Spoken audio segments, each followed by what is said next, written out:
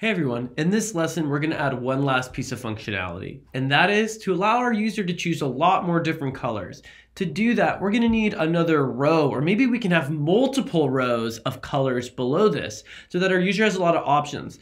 But that's going to take up a lot of the screen space, and we want to have our user have a large canvas to draw on.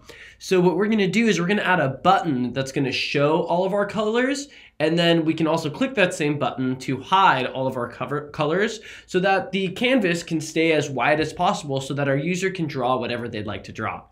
To do that, we're first going to need another row of colors. So I'm going to grab that first. So I'm going to go to row here, and I'm going to just add the row in. And I want this row to be right above our other row, right above the slider and right below the other row. So perfect. Great. And this row, I'm going to add a bunch of buttons on there. So I'm just going to add the buttons first. And we're going to just throw in like 4 more buttons. And now I'm going to name them. So the first one will be pink. And I'll call it pink button. The next one will be green. So we'll call it green button, and I'll make it say green on here. The next one will be purple, and we'll call this purple button.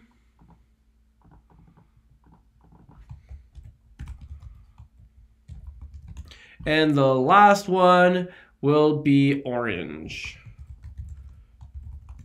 And we'll make it say orange. Now all I need to do is change the size of this row. So if I go over here, I can change the height and change it to fill contents. Great. And now what I really want to do is I want to make all of this, every single piece of this, I want to make them all inside of another column. Or I could just tell a button to show and hide both of them. But because I might want to have 3 rows or 4 rows or 5 rows of buttons, right? What I'm going to want to do is just really make sure at the end of the day that it's going to work out so that I can just hit the button and it'll make everything inside disappear. So I'm going to go ahead and add another button.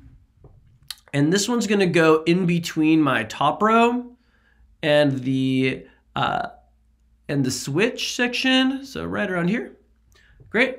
And then I'm going to put these rows inside of a column. All right. So, and just so you know, this button is going to be our show colors button, right? And I'm going to write show colors. Great. All right. So now I'm going to grab a column to put those rows inside of there. And it's easier if I throw it here. Great. And I'm going to throw the first row inside this column and the second row inside of this column. Great. Now they're both in there. I can change the height to be fill contents. And I'm going to change the name of this column just so I know exactly what I'm going to do. I'm going to call this the colors column. Cool. Great. So now what I need to do is I need in the block to say when the show colors button is clicked, make this colors column visible. And if not, make it invisible. And maybe we want to change this text to say hide colors. So I'm going to leave that as a challenge for you. If you're really stuck with this, you can go ahead and look at my code below. But I want to see if you can do it on your own, because it should at the end look like this. So you hit the button and it shows all the colors. If you hit hide colors, it will hide all your colors. I hope you enjoyed making this painting app, and in the next lesson, we're going to start making a timer app. So I'll see you there.